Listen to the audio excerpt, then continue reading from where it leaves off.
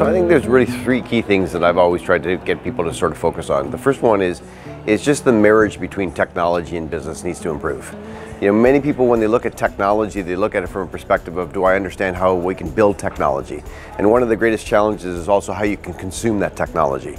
So the key in many ways is to be able to look at, when you look at the topic of technology, there's these two sides, how that technology is built and how it's consumed. And so that's, in my mind, the number one area. The second key thing from my perspective that we need to start focusing a lot more on is how do we encourage much more curiosity? And that curiosity is not just inside our own domain spaces, but outside. As you start looking at how business and technology will come together and how you take advantage of it, there's just so much you can learn from what other industries are doing. The third key in my mind is this notion of, you know, the problems that we're starting to deal with are much more complex. And therefore, one of the key areas that people need to get trained in is how do you sort of horizontally integrate much more effectively?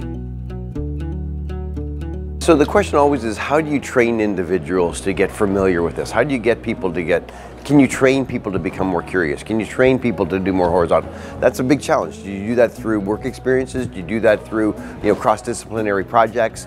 You know, I think many times people are encouraged based on their previous successes, and I think, you know, the business schooling environment is one of the most important places where people will learn those experiences.